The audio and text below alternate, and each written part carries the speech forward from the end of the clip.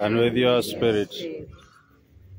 Blessed be the God and Father of our Lord Jesus Christ, the Father of mercies, and the God of all comfort, who consoles us in our every trouble, so that we may be able to encourage those in any kind of distress with the consolation with which we are divinely sustained. Eternal rest grant unto them, O Lord. And let your perpetual light and abode. May the souls of Sister Angela Marie, Flora Faith, rest in peace. Amen. Jowetena moher, Pimar batisim parono batisim no mane Christus no luongo wae kendo no keto wae. Onyiso maber wathogi Christus kendo wachier gi Christus. Omiyo en ranyisi makende mar chako ngima manyien gi Christus. Wakwa Nyasaye ma jang'wono mondo par nyithindegi kuom duong' makende moseluongowa godo kendo ka omedo hoyowa. Let us in faith pray for the souls of our dear sisters whom the Lord has called. May the Almighty God grant them eternal life. Glory be to the Father, and to the Son, and to the Holy Spirit.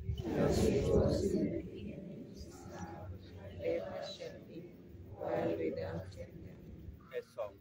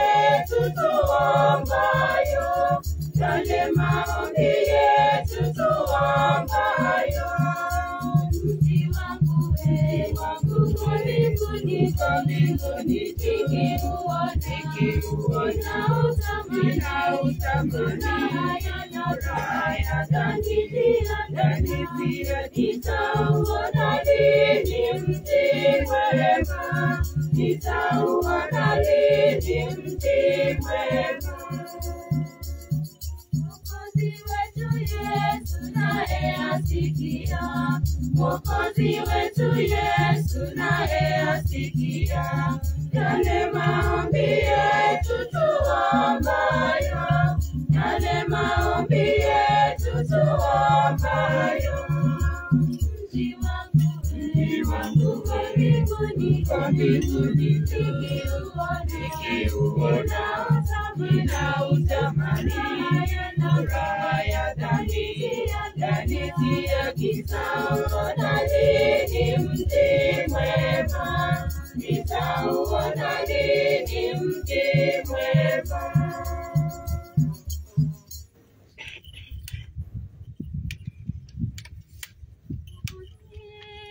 Pokea moyo wangu na tamaa, peke yangu matope, ndia yule shetani Bwana nakuomba. Mwokozi, pokea moyo wangu na tamaa, peke yangu matope, ndia yule shetani Bwana nakuomba. Mungu Baba yangu, unifundishe roho yangu yanaumia, Bwana nakulilia. Mungu Baba yangu, unifundishe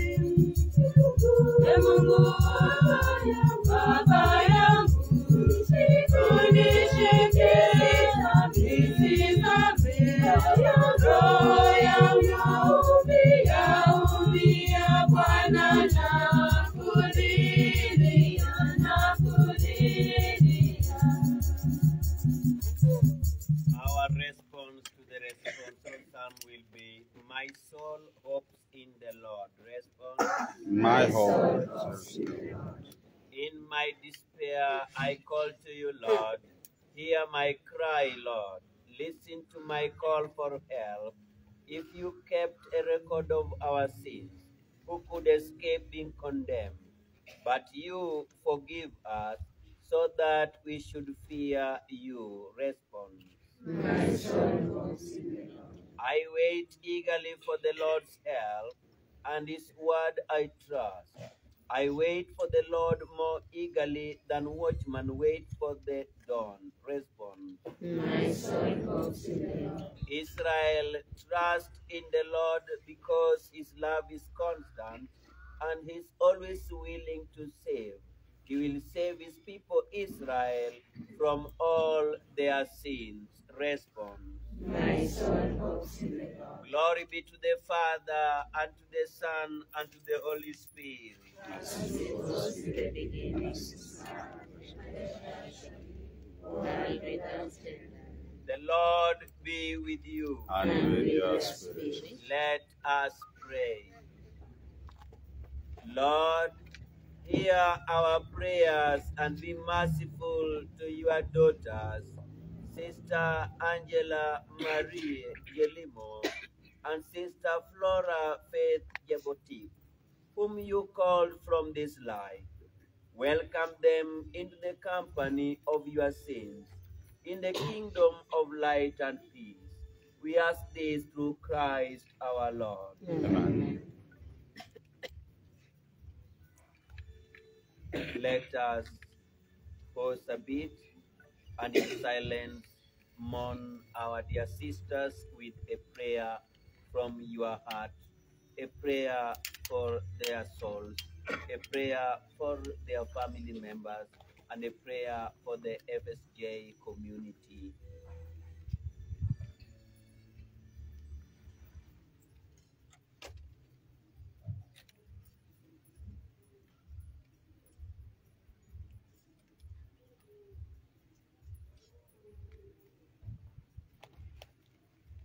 Father, God of all consolation, in your unending love and mercy for us, you turned the darkness of death into the dawn of new life.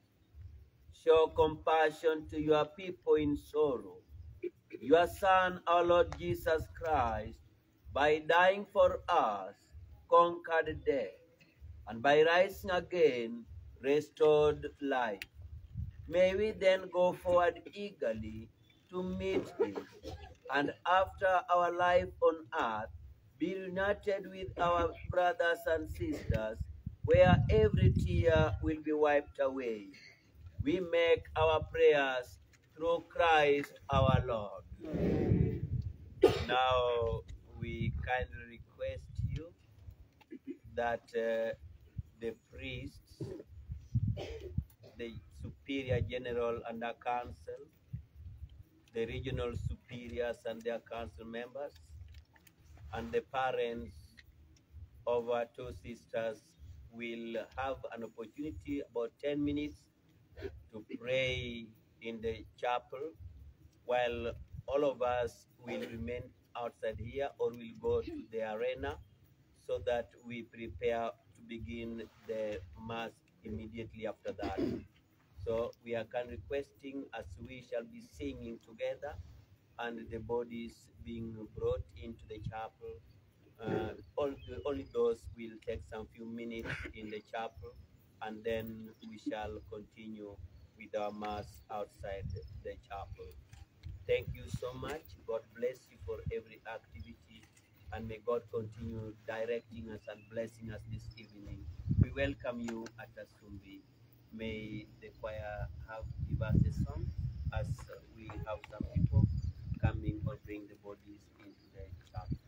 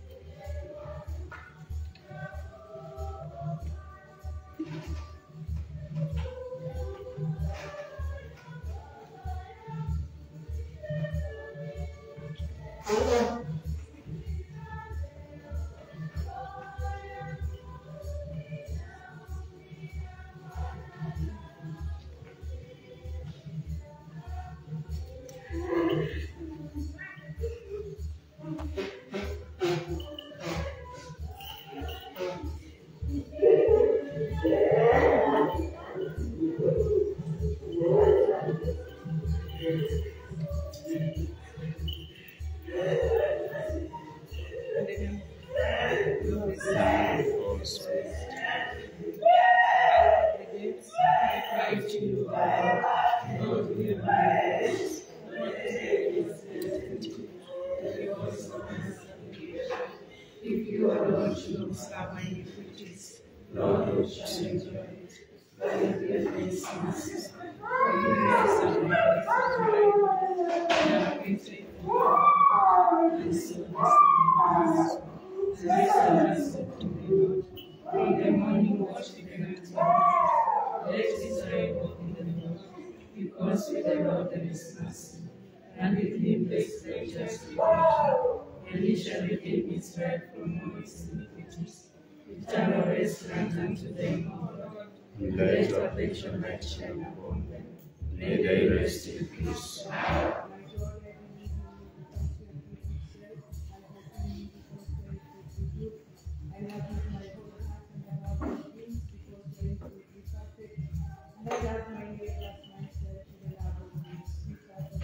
Be my salvation. Be my salvation. Be my salvation. Be my salvation. Be my salvation. Be my salvation. Be my salvation. Be my salvation. Be my salvation. Be my salvation. And let perpetual light shine upon them. Amen. I hope in you because you are good. I love you with my whole heart, and above all things because you are perfect. And I love myself and I love my neighbors myself to the love of you, sweetheart of Mary. Be my salvation. Sweetheart of Mary. Be my salvation. Be my salvation. Be my salvation. Be my salvation. Be my salvation. Be my salvation. Be my salvation. Be my salvation. Be my salvation. And let salvation light shine upon them. Amen.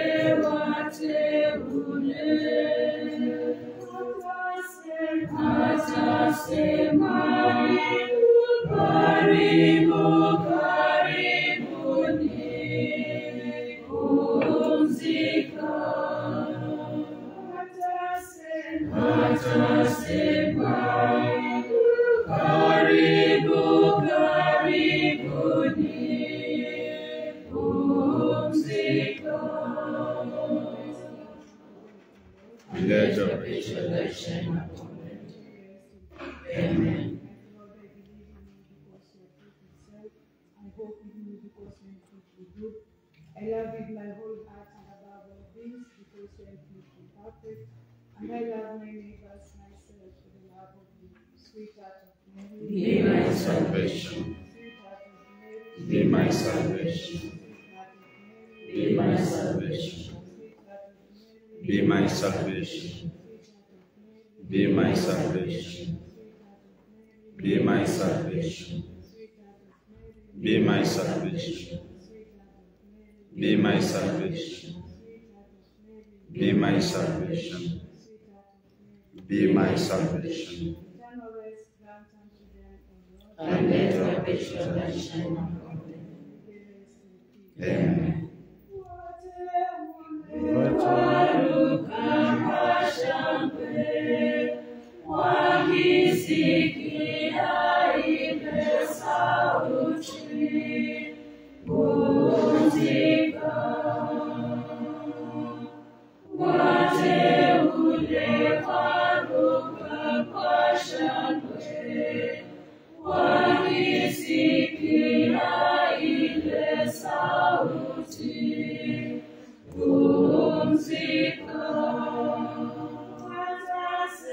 Let us sing karibu, karibu, karibuni, pumzika. Let us sing karibu, karibu, karibuni, pumzika. And let your patience shine upon them. Amen. I hope in you because you will be good. I love you with my whole heart and above all things because you will be perfect. And I love my neighbors, myself, to the love of you. Sweet Lord of Mary. Be my salvation. Be my salvation. Be my salvation. Be my salvation. Be my salvation. Be my salvation. Be my salvation. Be my salvation. Be my salvation. Be my salvation. And let your better light shine upon them. Amen.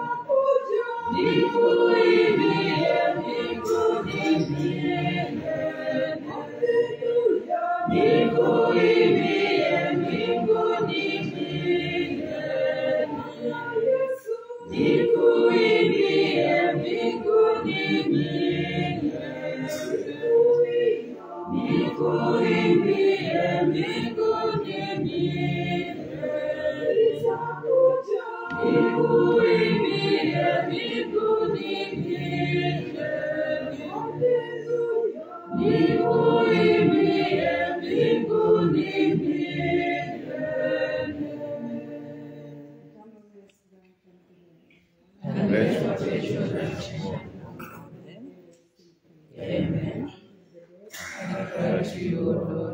Lord, hear my voice. O let your ears be attentive to the voice of my supplication. If you, O Lord, should have my iniquities, Lord, who shall declare it? For with you there is mercy, forgiveness, and by wisdom, my Lord. I have waited for you, O Lord. My soul has relied on his word. My soul has hoped in the Lord. From the morning watch even until night. Let Israel hope in the Lord, because with the Lord there is mercy, and with him is gracious redemption. And he shall redeem Israel from all his iniquities. Eternal rest grant unto them, O Lord, and let perpetual light shine upon them. May they rest in peace. Amen. And let our cry come unto you. O God, the Creator and Redeemer of all the faithful, grant to the souls of your servants departed the remission of all their sins, that through pious supplication they may obtain that pardon which they have always desired, who lives and reigns, world without end. And let perpetual light shine upon them. Amen. And let perpetual light shine upon them. Amen. And let perpetual light shine upon them. Amen. Amen. Glory be to the Father, and to the Son, and to the Holy Spirit. As it was in the beginning, is now, and ever shall be, world without end. Amen. Now, brothers and sisters, the priest will be moving to the service immediately, and then organizing ourselves, we'd like to begin the Mass. And as the bodies will be ready. Thank you so much for your cooperation, and thank you for the prayers. Thank you. And we are rolling together with the Superior General, the Royal Council, and the State. Thank you so much.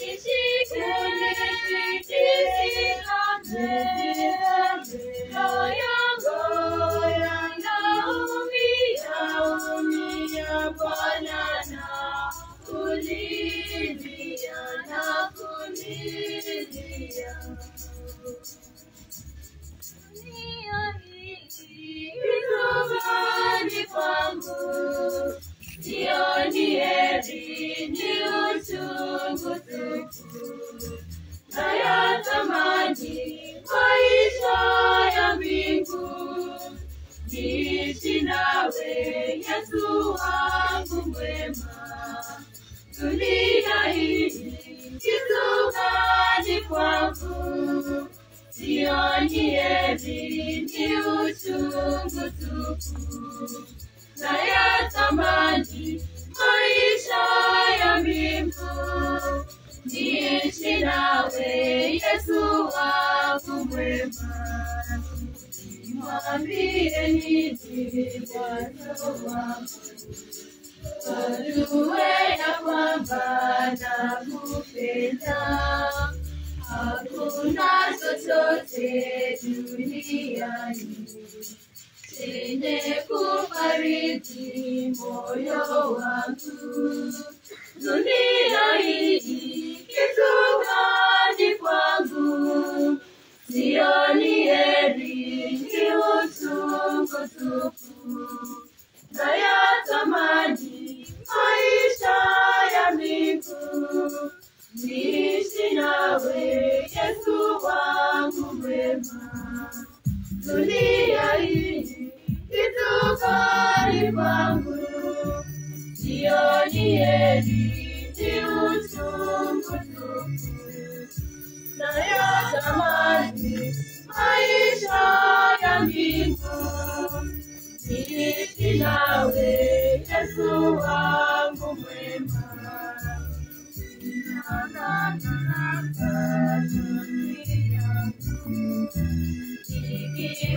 Ikiwezekana nichukue, sio kwa mapenzi yangu mimi, bali kwa mapenzi yako Mungu. Dunia hii kitu gani kwangu? Sioni heri, ni uchungu tupu. Nayatamani maisha ya mbingu, niishi nawe Yesu wangu mwema. Dunia hii kitu gani kwangu? Sioni heri, ni uchungu tupu.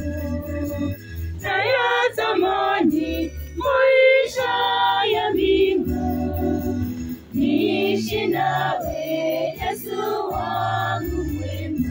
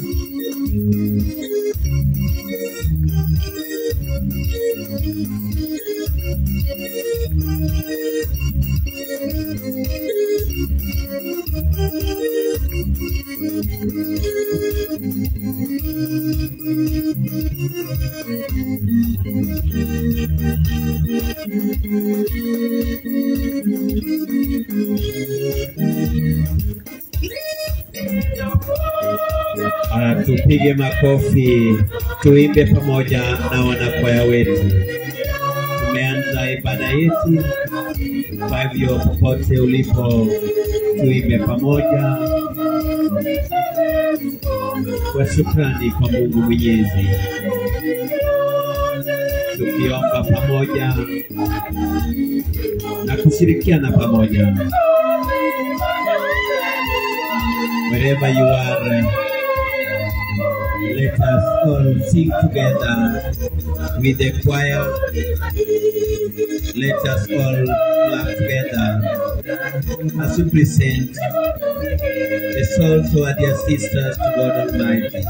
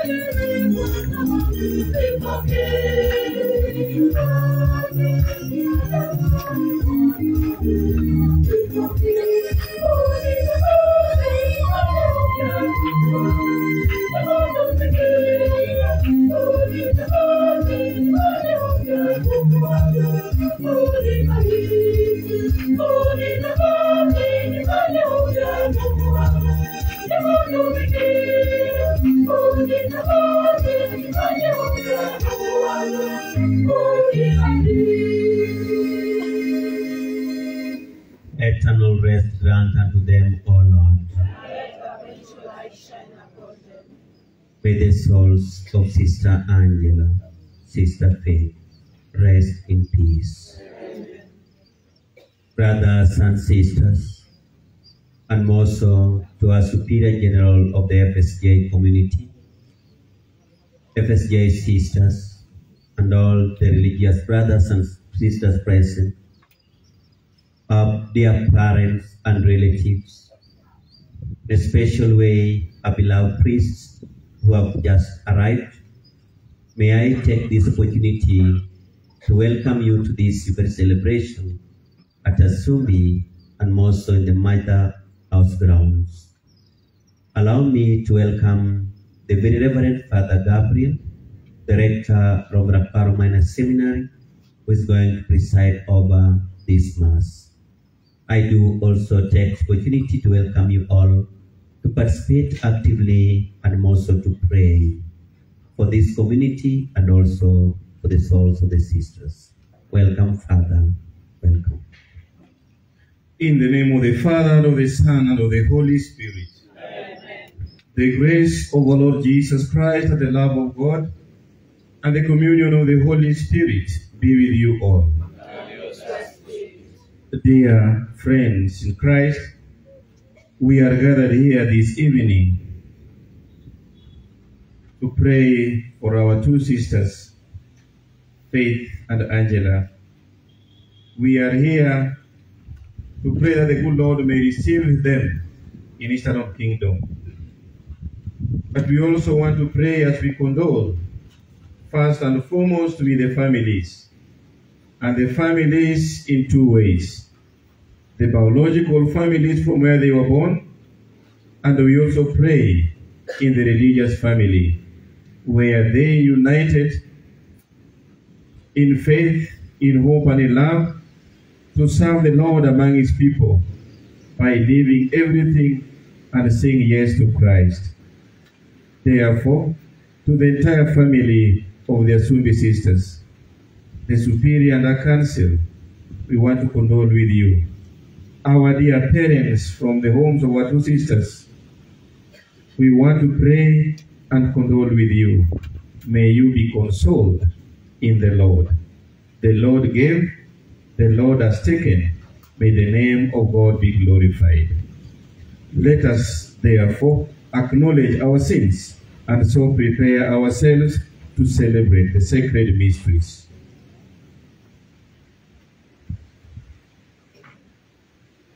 I confess to Almighty God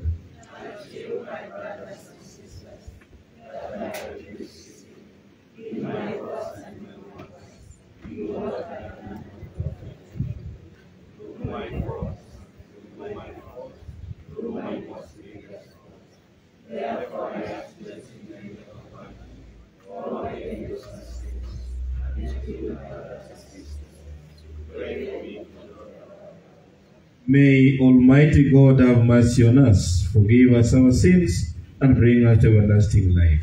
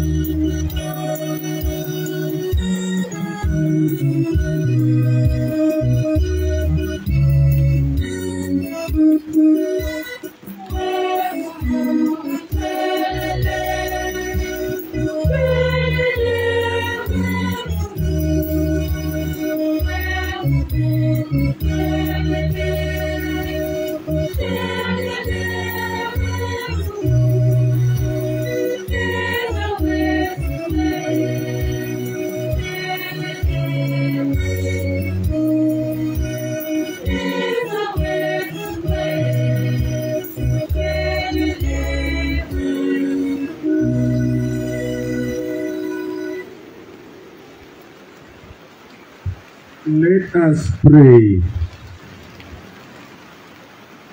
Grant, we pray, Almighty God, that the souls of your servants, Sister Angela Marie and Sister Faith, who for love of Christ walk the way of perfect charity, may rejoice in the coming of your glory, and together with their sisters, may they delight in the everlasting happiness of your kingdom.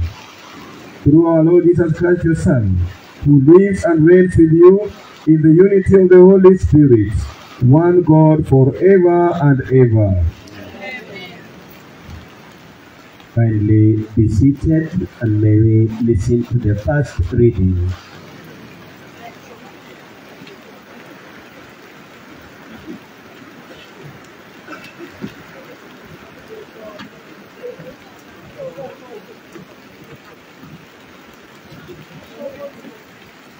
A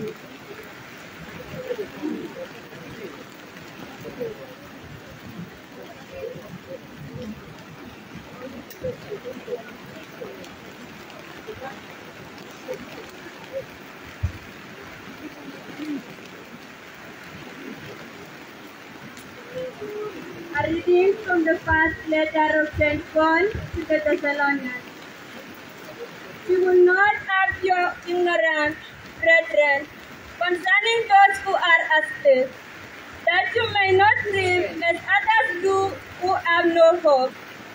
For since we believe that Jesus died and rose again, even so through Jesus, God will bring with him those who have fallen asleep.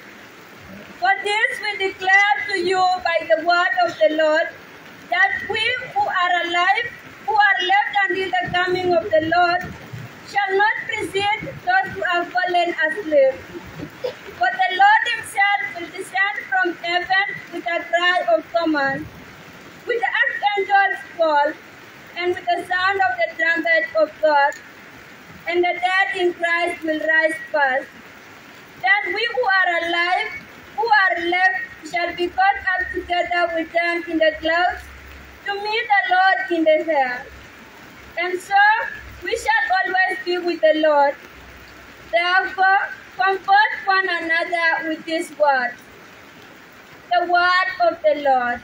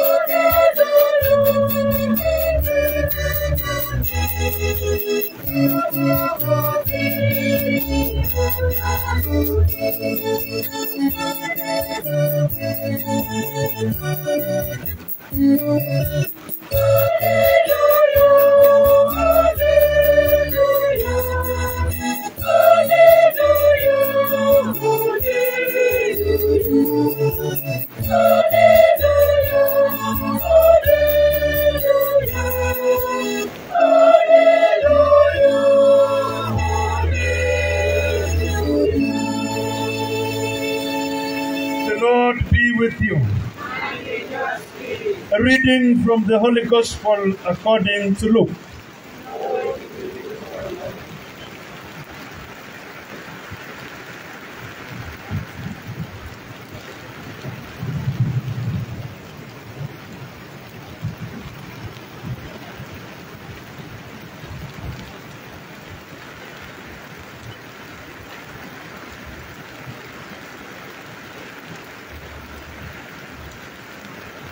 At that time, Jesus said to his disciples, Let your loins be girded and your lamps burning, and be like men who are waiting for their master to come home from the marriage feast, so that they may open to him at once when he comes and knocks. Blessed are those servants whom the master finds them awake when he comes.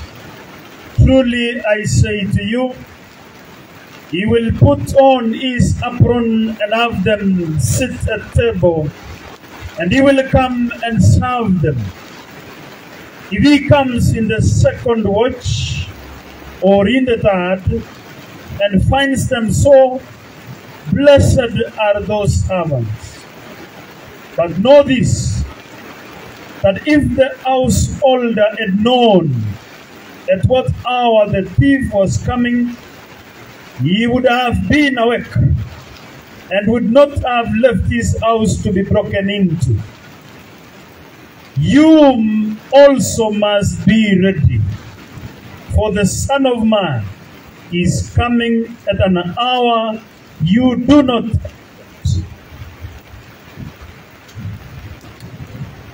The Gospel of the Lord.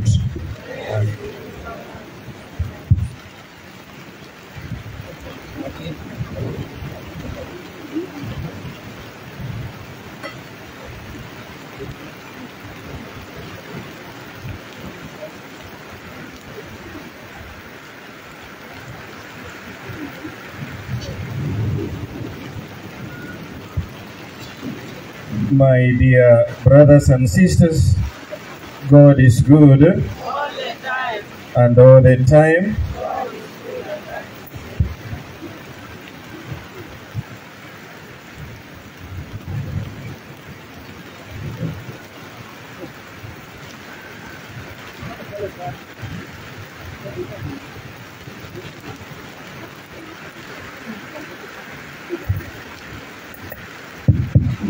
Songesha ndani hivi ndio maji sipate. Hiyo socket hiyo.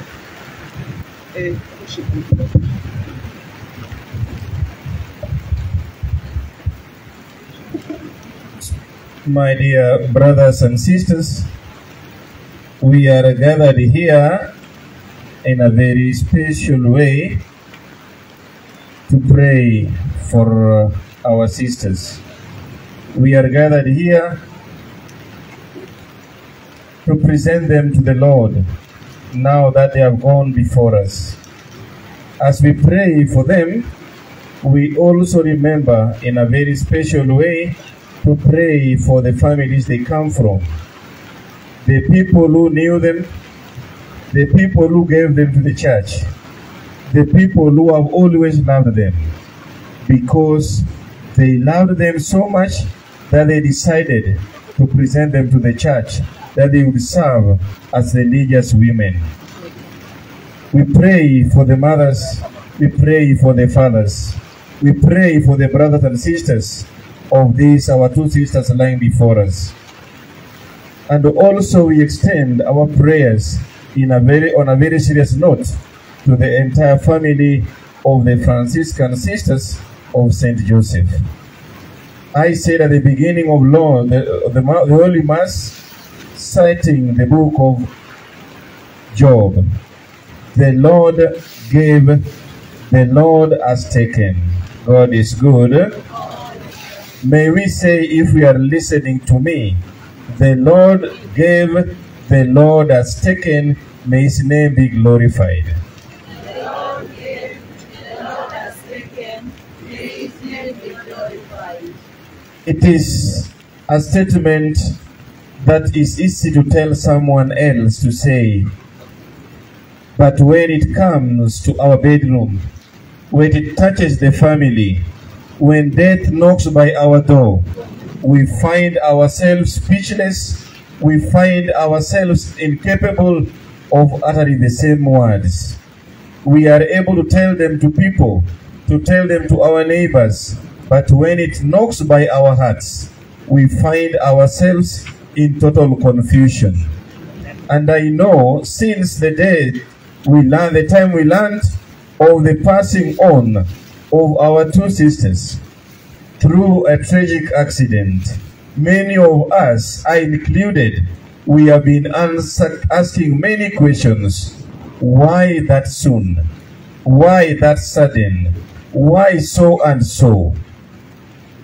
We have had so many questions, and I really want to believe very few of us could have gotten the right answers. Why Angela? Why Faith? Why the other little girl Victory? Why all this, God?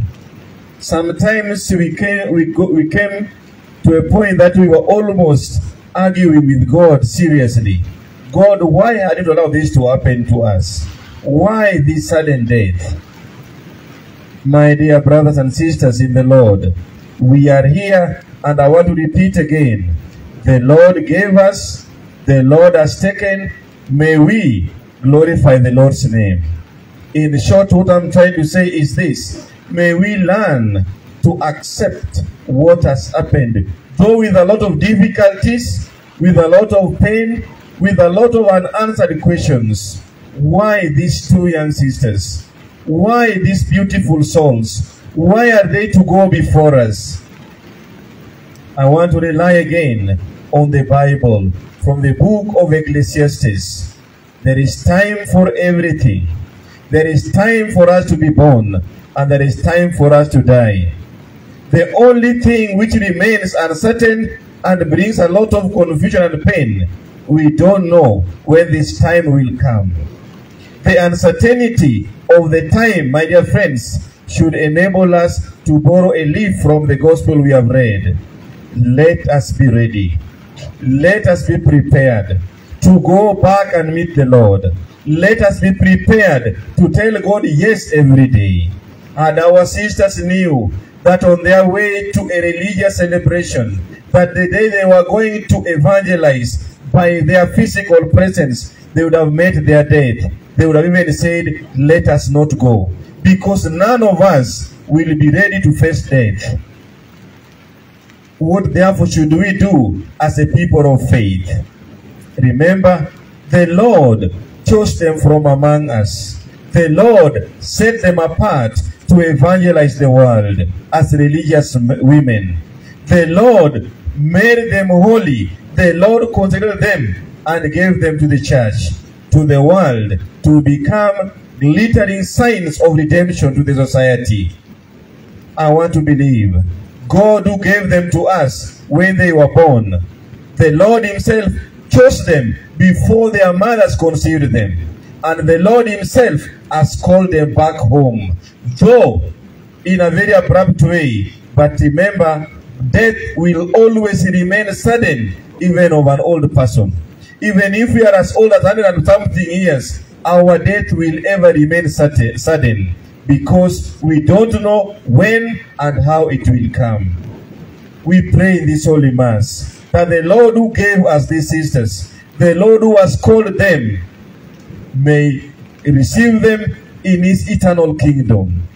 God may forgive them in case they died while they had stains of sin.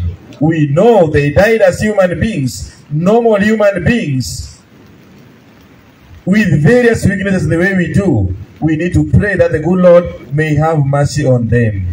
Lord, have mercy on our two sisters, Angela and Faith, and enable them to see and contemplate your holy face, that they worked for while they were here on earth. Let us therefore, my dear friends, remember that the Lord has done what his will is, though in a way that we may not comprehend, a way that we may not understand, because no one wishes to die through a road accident. No one wishes even to die. If it were possible, we would all remain eternally. But remember that at the point of death, our sisters have been given a chance to go back to their father, to go back to their first love, the one they loved most, and they left everything to serve him. The Lord they loved, I want to believe, in as much as we are mourning at the human level, we are mourning because of the gap created. We are mourning because of pain that has befallen us. My dear friends, let us also have that leap of faith, that our sisters who have gone before us, marked with a sign of faith, marked with a sign of redemption, have gone back to their first and only love. God is good. I'm saying this because they left everything for Christ. They left the world and chose to live for Christ. They left their homes and went to the various parts of this country serving God. They found in Him the true love. And the one they loved most and loved them more than we do has called them back. How I want to plead with each one here. Let us release our sisters. Let us let them go in peace, so that our powerful prayer, when we say, eternal rest grant unto them, O Lord, that prayer will only have meaning when we tell God, you gave us, you have taken, receive them with love and compassion. We need to let them go, my dear sisters. It is painful. Losing a teacher, losing a nurse, the people who have been nursing our wounds, the people who have been telling us the will of God. Yes, they have gone before us. What have we to do? Let us commend them to the Lord. Let us ask the good Lord to be.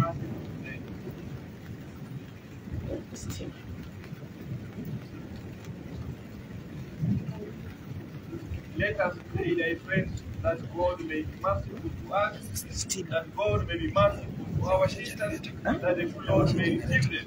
And let us pray that the good Lord may bless us. I wanted to ask the sisters, as we work on the generator, if possible, to give us just one song as we commend the souls of our dear sisters to the Lord. Just a hymn.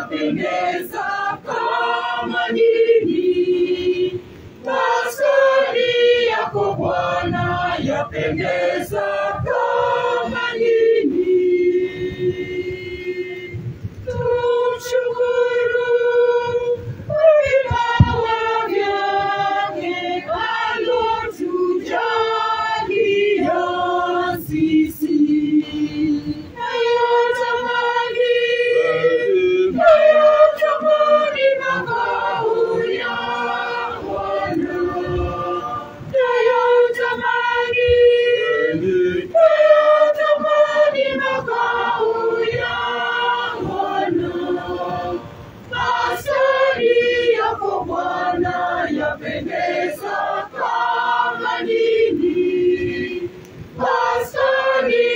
Kwa Bwana yapendeza kama nini. Thank you so much, sisters and the choir at large. My dear friends, I was saying that our sisters chose the best path. They chose the Lord of their lives. The Lord himself has called them back. Let us therefore commend their spirit as we pray for them, that whenever we recall and mention their name with a most powerful prayer for the deceased, when we ask for eternal peace, that the good Lord may grant them that rest. Remember, my dear brothers and sisters, these our sisters responded to the divine call of God to know him. They knew God perfectly well, and they chose him instead of everything else. The same Lord has called them back, the one whom they knew and knew them. They responded positively to the divine voice of God when they were called to go out to the whole world. They became part of the missionaries of the world, to the world, and they proclaimed the gospel. Let us therefore pray that God may grant them the eternal peace that they always worked for. Number 2, our sisters loved God beyond everything else. For that very love, they have gone back to the source of love, the one who gave them the power to be able to love, the one who gave them the grace to be able to love, the one who gave them the grace to identify his holy voice. Despite the other many voices in the world, they have gone back to their Father. They have gone back to the one whom they loved perfectly. Let us also learn to enable them go and rejoice as they really savor the greatness of that very love of God. 3, our dear sisters served God in everything that they did. Yes, the service rendered to God through the church, the service rendered in the communities, the service rendered to the people whom they touched their lives. The work they have done will remain as a legacy behind them. The work they did will always be remembered, because they decided and they chose to immortalize themselves through service. God is good. I want to tell you, my dear brothers and sisters, if you want to immortalize yourself, work for God, work for the church, die for the church, and die for Christ. They did this without reservation. They did this with a lot of dedication and commitment. I say this because one time I came to the infirmary while Sister Faith was very young, struggling with the senior sisters. With a lot of love, with a lot of dedication, she was there for them. What a beautiful soul. Sister Angela was trying to make young ones learn how to speak, learn how to write, to become great people.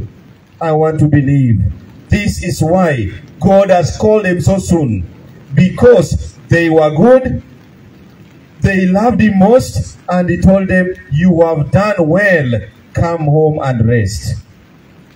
And this is why, inasmuch as we are pained, let us borrow from what Paul has told us in the first reading. Let us mourn, yes, but as a people with hope, because the life of our sisters has been transformed. They have been given a chance to go back to their Father. They have been given a chance to go back home. They have fought a good fight.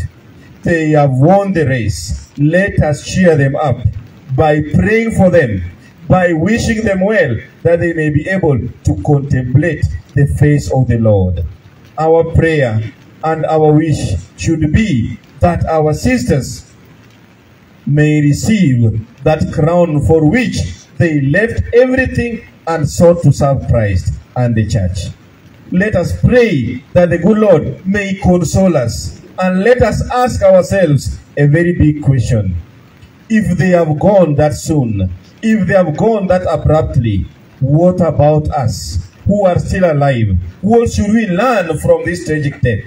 What should we learn from the shortness of their stay in the religious order? The answer is very simple. The Lord is telling you and me, get ready. Today it is theirs, Tomorrow it will be yours or it will be mine. Shall we be ready when that tower comes for us? Let us therefore, dear friends, ask the good Lord to give us the grace to understand that our sisters have basically gone back home. They have gone back to be with the Lord in the kingdom that He has prepared for those who have loved them, who have loved Him. And for this very reason, we need to pray very, very strongly. We need to pray seriously, and we need to learn to make our lives better. As a fact, my dear friends, let us know that the shortness of our life, the uncertainty of the time we'll go back to the Father, should invite us to daily conversion, to daily change of life, so that we bring joy, we bring hope, and we help people who need our support in terms of giving them the confidence that yes, it is possible in the Lord. Let us therefore ask ourselves so that we may learn to bring joy and a smile to the lives of other people in daily activities. God has called us, and God is reminding us today, if I've picked the two from among you, what are you doing to get ready for yours? If there is anything, we have always said it casually, that we are all death positive. My dear brothers and sisters, let us learn to prepare well. Let us learn to be ready, not for anything, not for death, but to go to heaven. We want to pray that the good Lord may console us. Ningependa nikiwasihi nyote tulio hapa, ili tuweze kuwaombea hawa dada zetu ambao wametutangulia wakiwa na ishara ya imani. Waliamua wakajitolea kumfanyia Mungu kazi. Waliamua kuwa kanisani kama wale ambao waliamua kumtangaza Kristo kama Bwana na mkombozi wao. Wao waliamua kuwa watawa kwa ajili ya kumfanyia Mungu kazi. Na hiyo kazi wameifanya mpaka mwisho. Walijaribu juu chini ili katika maisha yao ya kila siku watuonyeshe kwamba Mungu yu pamoja nasi katika mambo yao ya kazi kama walimu na pia kama madaktari. Waliguzia maisha ya wengine ili Mungu ambaye aliwatoa kama watumishi wake na pia ndiye amewaita kwake, tuombe ili awalaze palipema peponi, ili awasamehe kama walikuwa wakiwa na dhambi, kwa sababu hawakuwa tayari kupitia hayo waliopitia. Hawakuwa tayari kufa ile siku, lakini walikuwa tayari kueneza Injili katika ile hali yao ya kujitolea. Tuna imani kwamba Mungu hatawaacha. Ni yule Mungu ambaye alitupatia ili wafanye kazi kama watawa. Yule Mungu atawapokea. Kwa ajili ya wazazi wetu, marafiki wao, tunaomba ili tuwe na moyo, tuwe na imani na tuwe na matumaini. Kwa sababu gani? Walikuja duniani hapa na sisi hatukumwomba Mwenyezi Mungu, lakini yule Mungu ambaye alitupatia nafasi ya kuishi na wao ndiye yule ambaye amewaita kwake. Ingawa ilikuwa kigafla, hatukuwa tayari, na hata sasa bado tunajiuliza maswali mengi. Mbona, kwa nini wameenda hivi haraka? Tuwaombee ili Mwenyezi Mungu awapokee kwenye ufalme wake. Tuwaombee ili Mwenyezi Mungu awasamehe. Na sisi tulio hapa, ninawakumbusha kila mmoja wetu tujitayarishe. Na kama Mungu bado ametujalia nafasi ya kuendelea kuishi, tumtumikie vema. Tulete furaha kwa wenzetu ili kwa pamoja tujiandae kurudi kwetu nyumbani. Hawa dada zetu wawili washatutangulia. Wao sasa hivi wanahitaji tu maombi, sio hata machozi. Lakini kama binadamu tutatoa machozi, tutaomboleza, tutalia, tutapiga kelele tukiwa na maswali mengi. Tunapojiuliza maswali hayo, tutafakari kuhusu maisha yao na pia maisha yetu. Wameenda sio kwa sababu walikuwa wabaya, lakini Mungu aliyewapenda zaidi ndiye yule ambaye amewaita kwake nyumbani waweze kupumzika. basi ile sala yetu tunayowaombea ili wapumzike kwa amani, kila mmoja wetu atilie manani hiyo sala, na iwe sala inayotoka kwenye roho. Tuwaombe ili ile kazi waliofanya hapa iwatangulie kule mbinguni. Ninaambia watu, yule mtawa anayeomba kila siku, yule anayefanya kazi kila siku, kuamka mapema na kulala late kabisa, akifanya kazi hiyo kwa bidii, Mungu hatamwacha. Na ni imani ambayo tunayo kila Mkatoliki kwamba baada ya maisha haya hapa duniani bado tutapewa nafasi ya kukaa pamoja na Mungu katika ufalme wake. Tuombe ili dada zetu ambao wametutangulia waweze kupata ile pumziko ya amani. Tuwaombe na tuwaombe wazazi wao. Najua wanahuzunika zaidi, wanajiuliza kwa nini, mbona ilifanyika hivi, lakini tunajua kwamba ni mapenzi ya Mungu. Mungu alitupatia, ni Mungu ambaye amewaita tuweze kumtukuza Mungu milele. Tumsifu Yesu Kristo.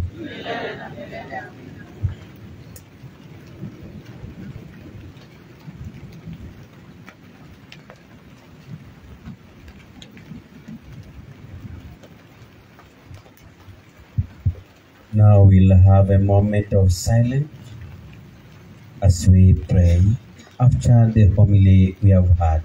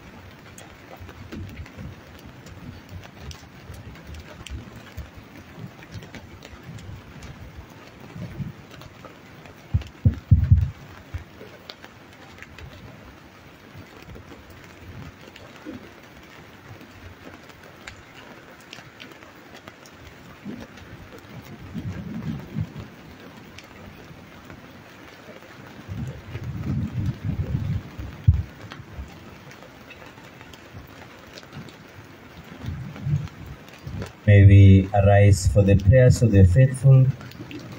Those 2 or 3 who have prayers of the faithful, come forward.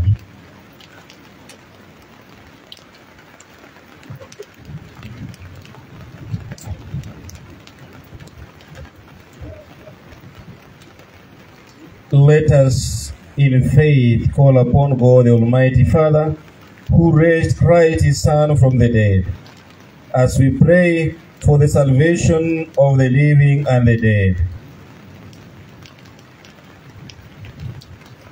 Lord, hear us. For our sisters Angela and Faith, that the good Lord may receive them in their eternal kingdom, let us pray to the Lord.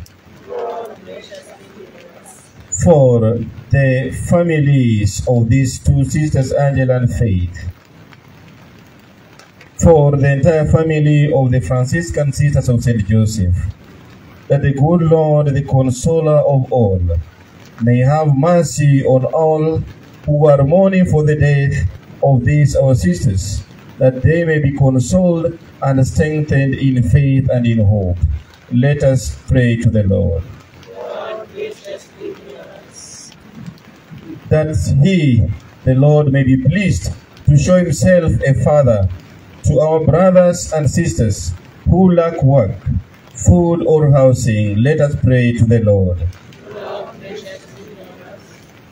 That he may grant to the souls of our brothers and sisters, friends and benefactors, the reward of their labors. Let us pray to the Lord.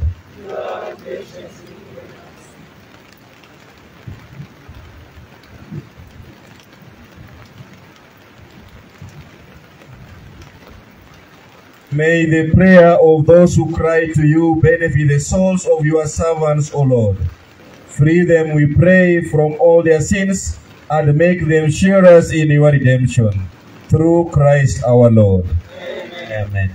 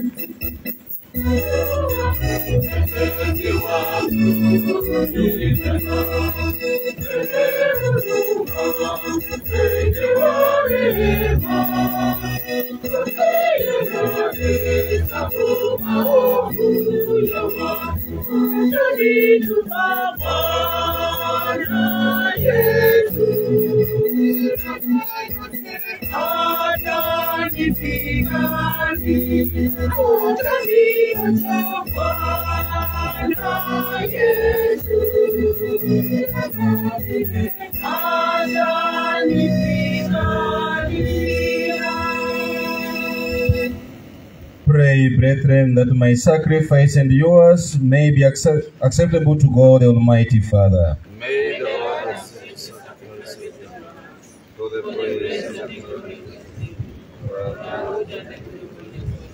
As we humbly present to you the sacrificial offerings, O Lord, for the salvation of your servants, Sister Angela and Sister Faith, we beseech your mercy that they who did not doubt your Son to be a loving Savior may find in him a merciful Judge, who lives and reigns forever and ever. Amen. The Lord be with you. And with your spirit. Lift up your hearts. We are lifted up to you. Let us give thanks to the Lord our God. It is right and just. It is truly right and just, our duty and our salvation always and everywhere to give you thanks, Lord, Holy Father, Almighty and eternal God, through Christ our Lord. In him the hope of blessed resurrection has dawned, that those saddened by the certainty of dying might be consoled by the promise of immortality to come. Indeed, for your faithful Lord, life is changed, not ended. And when this earthly dwelling turns to dust, as an eternal dwelling is made ready for them in heaven.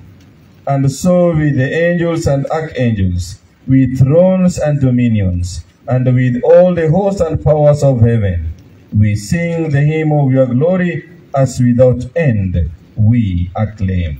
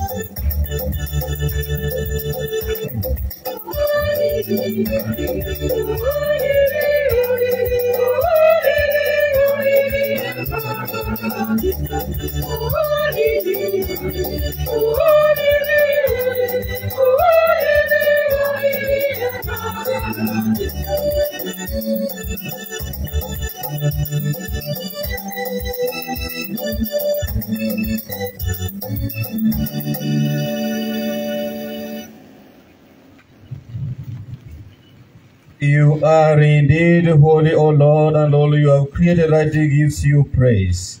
For through your Son, our Lord Jesus Christ, by the power and working of the Holy Spirit, you give life to all things and make them holy.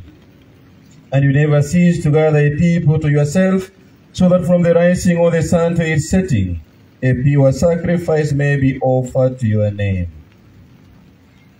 Therefore, O Lord, we humbly implore you, by the same Spirit graciously make holy these gifts we are brought to you for consecration, that they may become the body and blood of your Son, our Lord Jesus Christ, at whose command we celebrate these mysteries.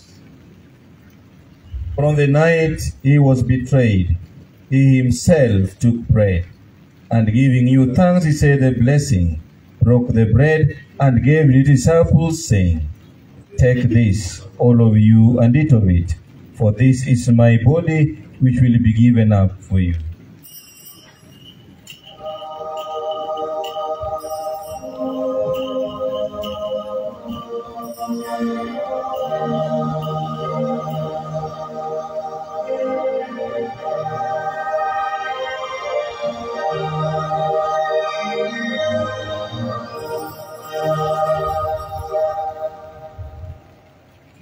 In a similar way, when supper was ended, he took the chalice, and giving you thanks, he said a blessing, and gave the chalice to his disciples, saying, "Take this, all of you, and drink from it, for this is the chalice of my blood, the blood of the new and eternal covenant, which will be poured out for you and for many for the forgiveness of sins. Do this in memory of me."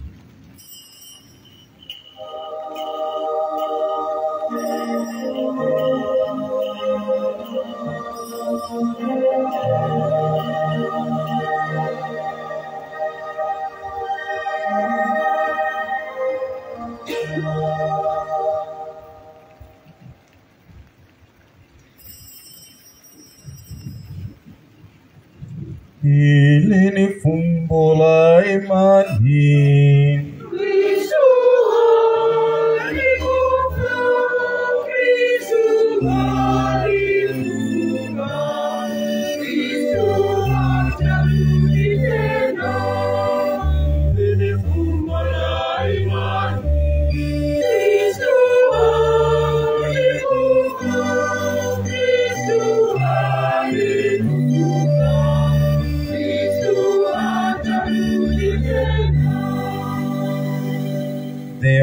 O Lord, as we celebrate the memorial of the saving passion of your Son, his wondrous resurrection and ascension into heaven, and as we look forward to his second coming, we offer you in thanksgiving this holy and living sacrifice.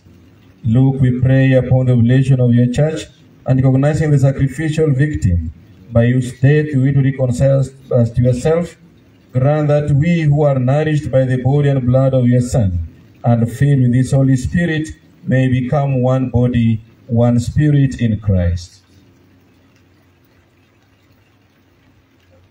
May he make of us an eternal offering to you, so that we may obtain an inheritance with your elect, especially with the most blessed Virgin Mary, Mother of God, Saint Joseph, our most dear spouse, with your blessed apostles and the glorious martyrs, and with all the saints, Saint Francis, on whose constant intercession in your presence we rely for unfailing help. May this sacrifice of our reconciliation, we pray, O Lord, advance the peace and salvation of all the world. Be pleased to confirm in faith and charity your pilgrim church on earth, with your servant Francis our Pope, Michael our Bishop, the Lord of Bishop, all the clergy, and the entire people you have gained for your own. Listen graciously to the prayers of this family, whom you have summoned before you. In your compassion, O merciful Father, gather to yourself all your children scattered throughout the world. Remember your servants, Sister Angela and Sister Faith, on whom you have called from this world to yourself. Grant that they who are united with your Son in a death like his may also be one with him in his resurrection, when from the earth you raise up in the flesh those who have died, and transform our lowly bodies after the pattern of his own glorious bodies. To our departed brothers and sisters too, and to all who are pleasing to you, at their passing from this life, give kind admittance to your kingdom. There we hope to enjoy forever the fullness of your glory, when you will wipe away every tear from our eyes. For seeing you, our God, as you are, we shall be like you for all the ages, and praise you without end. Through Christ our Lord, through whom you bestow on the world all that is good.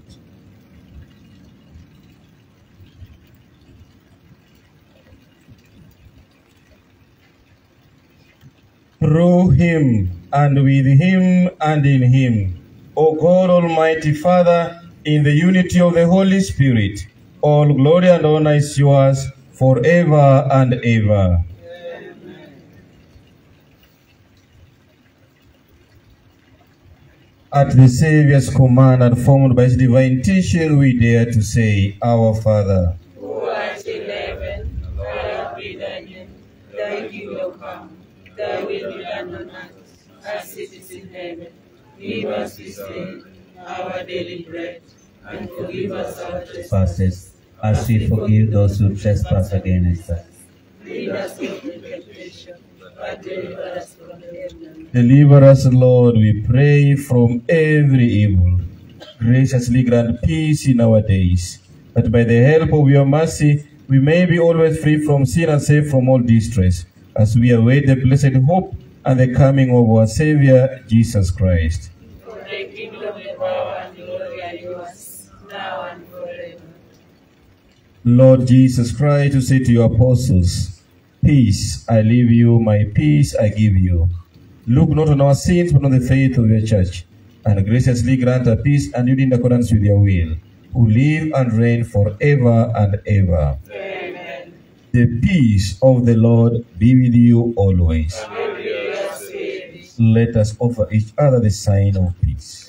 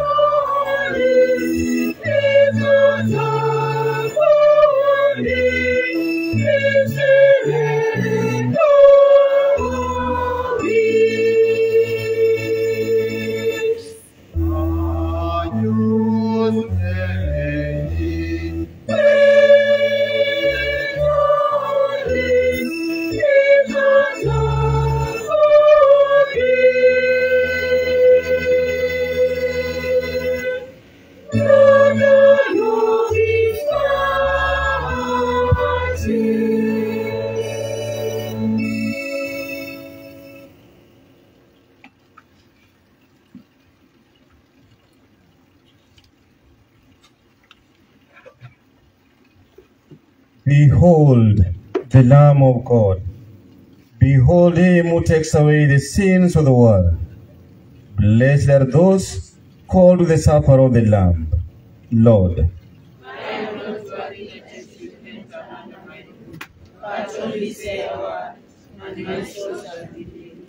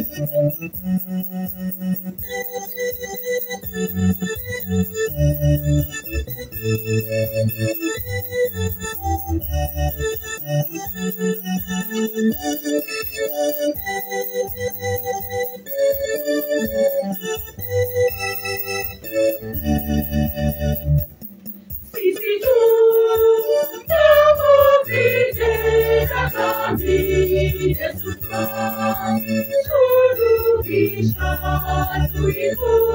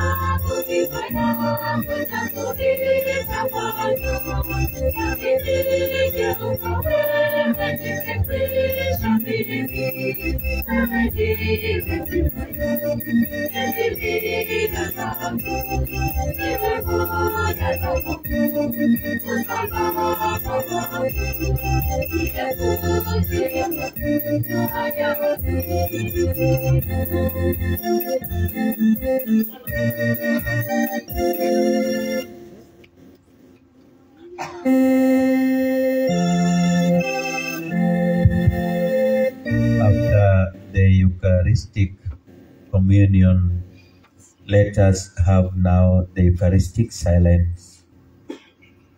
In silence, we are together with our sisters whom the Lord has called. Let us offer our prayers for their own union with the Lord who has called them. The Lord gave, the Lord has taken. We give praise to his name.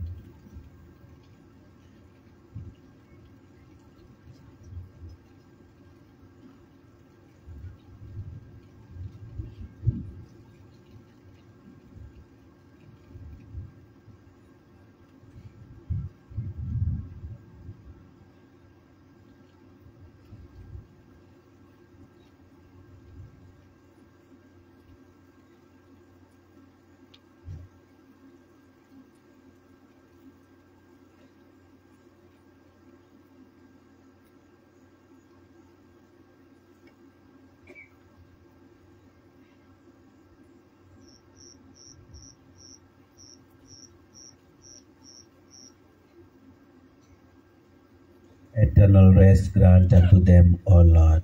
And let perpetual light shine upon them. May the souls of Sister Angela and Sister Flora rest in peace. Amen. Now we shall have the Thanksgiving song. We thank God for the gift of the life of Sister Angela, for the gift of the life of Sister Faith, and also for the candidate Victoria. Let's thank God for the gift of this, for the moment that they shared with us. We remember in a special way their faith. May God bless us and bless them too, and grant them eternal life. Choir.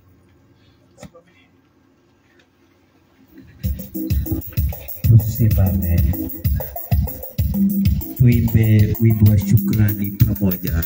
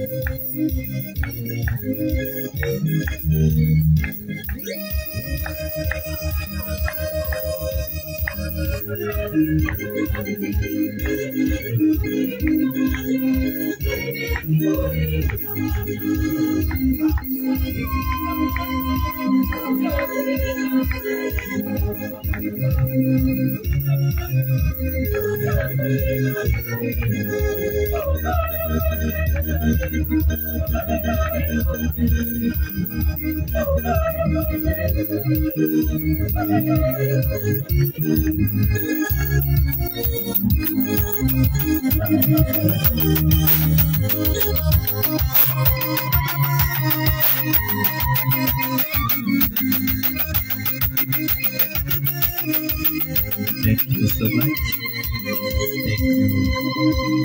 Thank you very much.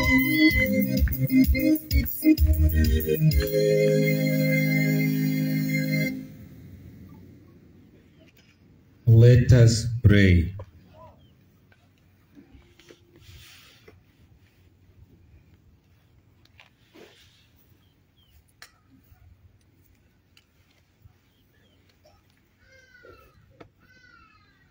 Lord God, whose Son left us in the sacrament of his body, food for the journey, mercifully grant that, strengthened by it, our sisters, Sister Angela and Sister Faith, may come to eternal table of Christ, who lives and reigns forever and ever.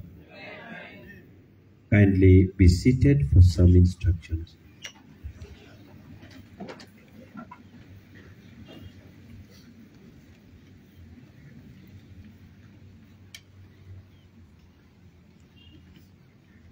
Very Reverend Father Gabriel, the main celebrant of today and of this Mass, our Superior General and the Council, all my brother priests, religious brothers and sisters, all our parents, relatives and friends, your choir, may I take this opportunity before we listen to the Superior's General Note. We shall have the MC to give us the directions. But before I invite the MC, after this, our program indicates that we shall have the viewing of the bodies and then supper. But at 8:30 p.m. to 9:30 p.m., we shall have the first Vigil Mass. From 10 p.m. to 11 p.m., we shall have the second Vigil Mass. From 11:30 p.m. to 12:30 a.m., we shall have the third Vigil Mass. From 1 a.m. to 2 a.m., we shall have the fourth Vigil Mass. From 2:30 a.m. to 3:30 a.m., we shall have the fifth Vigil Mass. From 4 a.m. to 5:30 a.m., we shall have the sixth Vigil Mass. From 5:30, we may have the Office of the Dead, or if there is priest available and ready for Mass, we shall have that Mass too. But we prefer the Office of the Dead. Immediately we finish Mass here tomorrow morning, the bodies will be moved to the arena for the funeral Mass, and we expect that to be as early as 8, so that those who come may just go directly, and we may also find time to organize ourselves back here. So let us do our best. And I can request the priest present that you have a chance to at least book for these Masses with Father Andrew, who is there, the chaplain, so that we can see who is going to lead us and who is going to maybe take the readings. But we are all welcome for these Vigil Masses and feel at home. With those, let me kindly invite the MC to give us some directions before our Superior General gives us her keynote speech.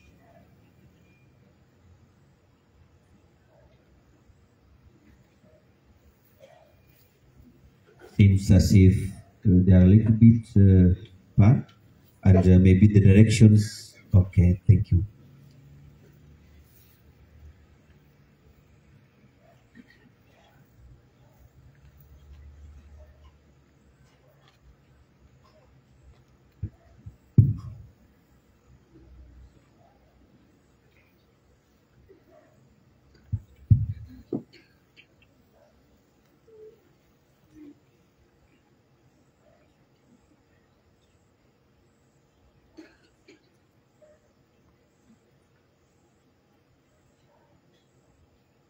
Very Reverend Father Gabriel,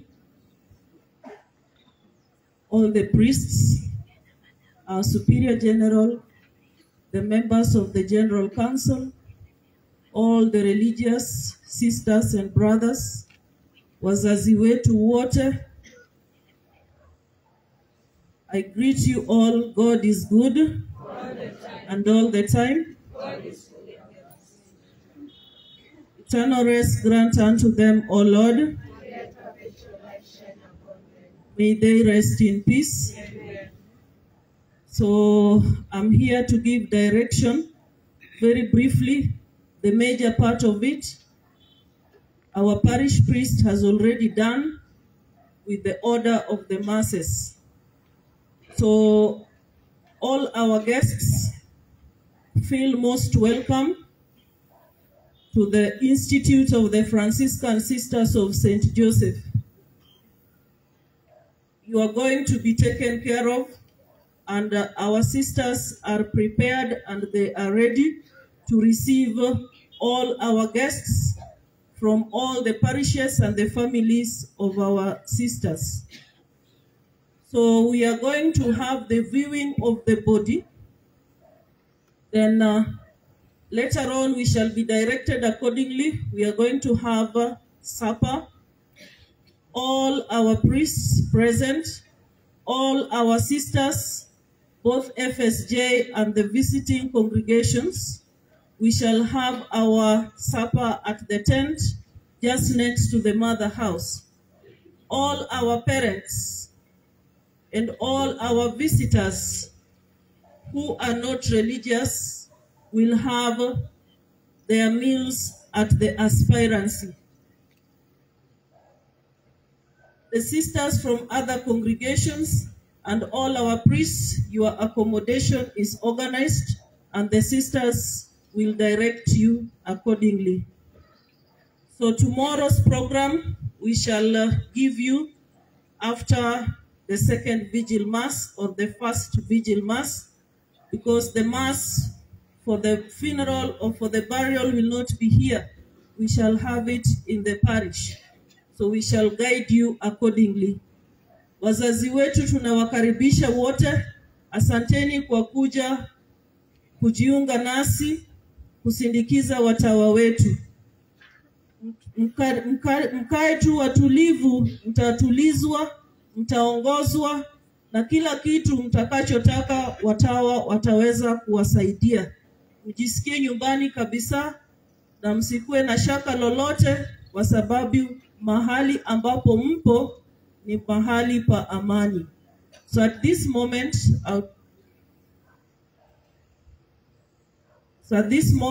I'll invite the parish priest, who will in turn invite our Superior General to come and give her welcome note. Once more, good evening. Mine is very simple. Let me acknowledge the presence of Adjurical Vicar, who is going to introduce to us the priest present, and also after that is when we shall invite the Superior General. Karibu, Father.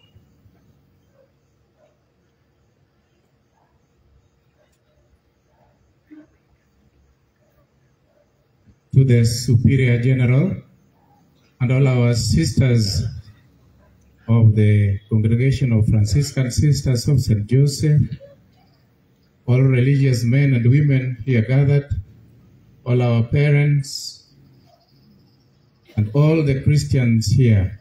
God is good all the time. Allow me to take this very humble opportunity to condole with this family of Franciscan Sisters of St. Joseph following the demise of our dear sisters whom we are here to celebrate their life. May the Lord console you all as we continue to pray for them and with the family members and all who knew them. I'll request very kindly to ask all the priests from our diocese, Homa Bay, if they are around, to rise. I know many will come tomorrow, but some are already here. Thank you so much, fathers, for coming. And those who are from without, those who are from other dioceses, both religious and diocesan, please arise and wave. Wonderful. We have a lot of guests. This is a show of solidarity with the sisters to remind you we love you, dear sisters, and thanks for the work that you do everywhere in our diocese and away from here.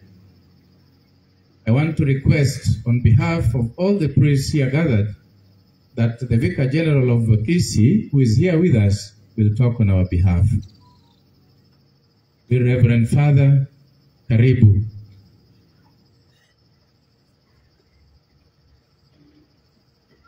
Otherwise, may the Lord bless all of you, and may the Lord console all of us.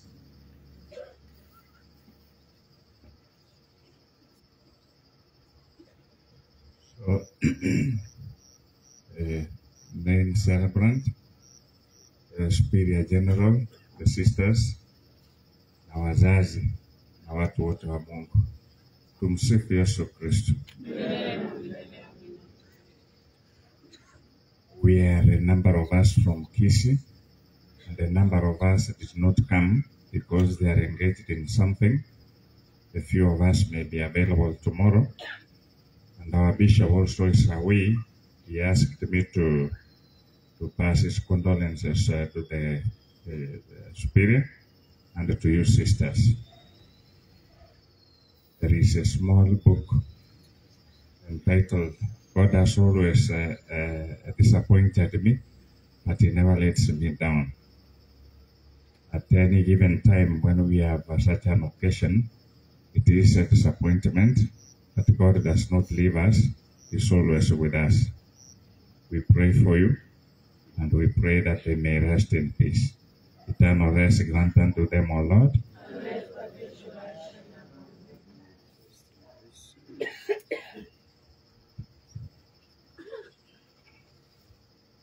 Thank you, Father.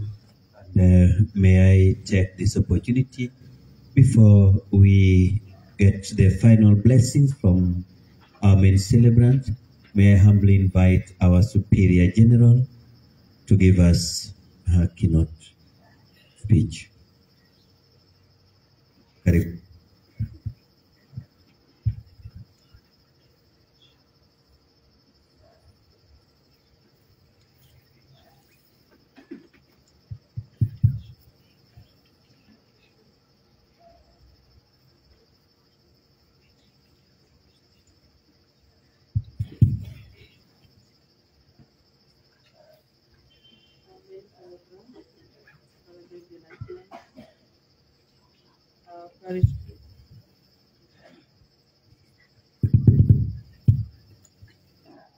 Our main celebrant, Father Gabriel Atieno, our parish priest, the Vicar of Kisi Diocese, our judicial Vicar of Homa Bay, Reverend Fathers from various dioceses, religious brothers and sisters, members of the Franciscan Sisters of St. Joseph, novices, the parents of our dear sisters who have gone before us, all our visitors, family members, friends, and relatives. God is good all the time, and all the time. God is good and that is good. We thank God very much for enabling us to begin this celebration of the life of our dear sisters. This painful journey began on the 3rd of December, when that morning we were informed of the tragic accident that took the life of our dear sisters. It was a very painful experience, very tragic, and also traumatizing. And you can imagine how our sisters suffered in that tragic accident. Those who saw the wreckage can imagine the pain and the agony that they went through, squeezed by the metals of the vehicle and thrown up and about. And you can see that from the scars that they have on their bodies.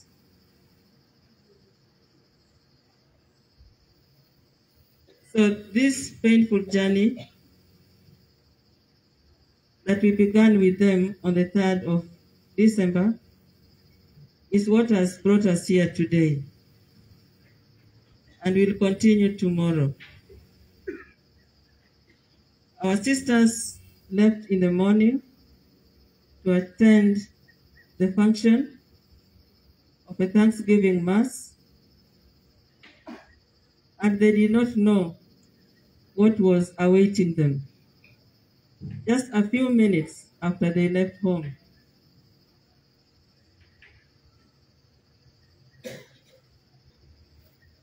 so we thank God for everything, because we know that God has a plan for each one of us. And God allowed this to happen to them. It is God who knows the mystery of our life and the mystery of everything that happens to us. And ours is to participate in this mystery. It is a difficult mystery for all of us as we gather here.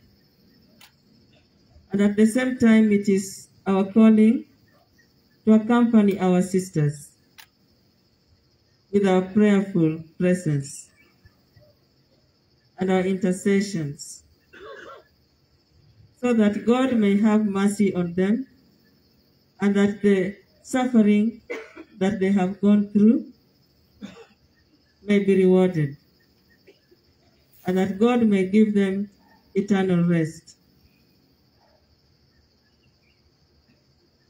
We thank very much all our Reverend Fathers who are here to condole with us, all of us who are here to console each other. And we pray that tonight, as we keep vigil, we may experience that consolation that God is going to give each one of us,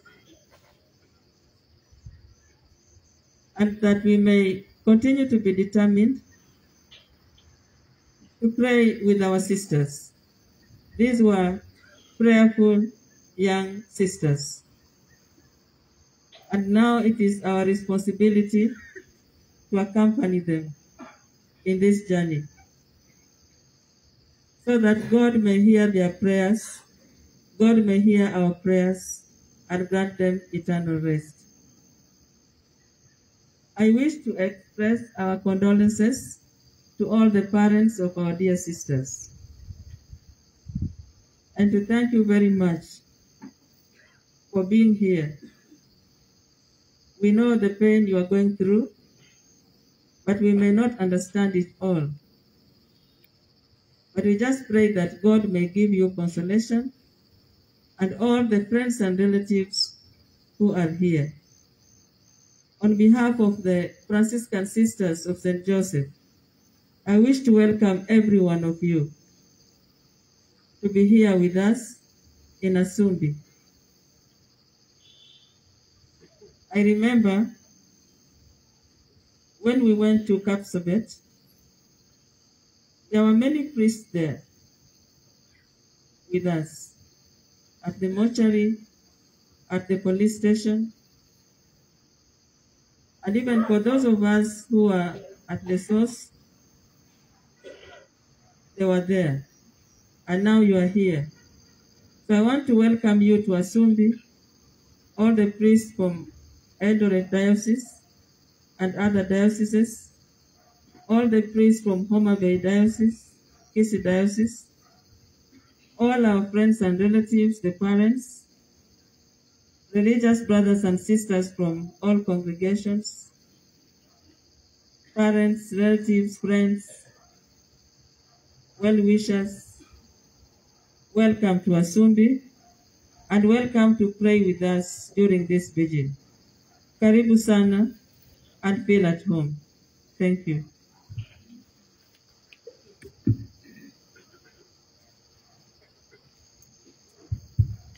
Thank you so much, Sister Superior General. And now, may I invite our main celebrant to conclude with us for us this month. Blessings after.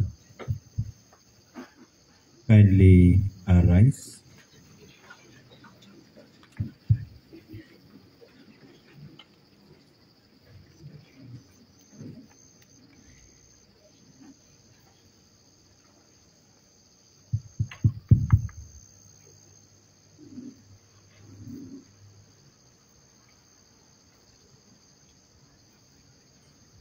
So as we get the final blessings, receive heartfelt condolences from Father Steve Arogo, who works in the Minor Seminary, Father Alfred Oshanda and Father Daniel Louma, and also in a special way, Superior General and your Council, the Archbishop of Nyeri sends his condolences, and he says he's praying for you and with you, and may our souls, the souls of our sisters, rest in peace.